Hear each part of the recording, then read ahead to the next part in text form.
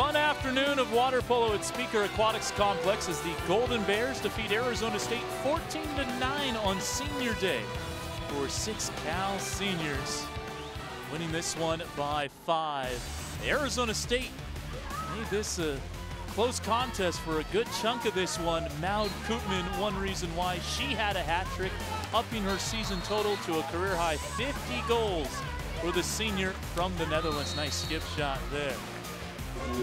Lika Roja really got Arizona State back into this game with her end of second quarter goals to tie it up at 6 heading into halftime.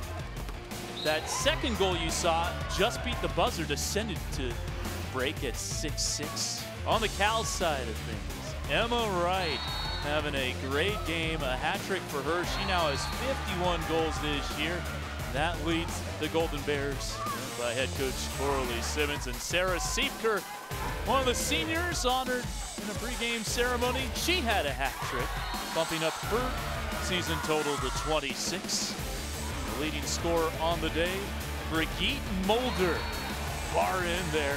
She had a game-high 4 goals for Cal, skipping that one in near side as the Golden Bears win 14-9 and clinch the number 4 seed in next weekend's MPSF tournament.